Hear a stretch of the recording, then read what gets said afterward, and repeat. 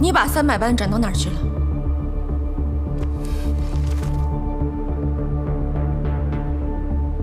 你去查账了？废话，转给哪个女人了？什么女人？你再给我装！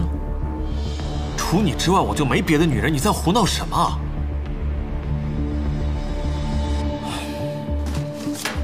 拿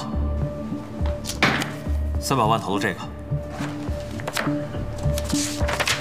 就这康养地产项目，我之前不是跟你提过，去南宁看的也是这个项目，现在开会讨论的还是这事儿。投之前没跟你说是我不好，但现在这个项目，我跟投不光是为管理层进行，我自己本身也是看好它。我之前就跟你说过，这个项目有风险，我不同意投。为什么不同意投？我一直在等这个机会，苏菲，用不了3到5年，我们就可以财富翻倍了。所以，你就伪造我签字是吗？